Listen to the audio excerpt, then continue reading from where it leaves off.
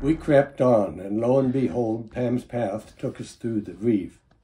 Our keel must have been inches from touching the bottom or getting wedged between the banks of coral. When we snorkeled back that way later, I couldn't see how we'd done it. We were embarrassed by our awkward navigation through the channel, not described by the guidebook. But other boaters were impressed.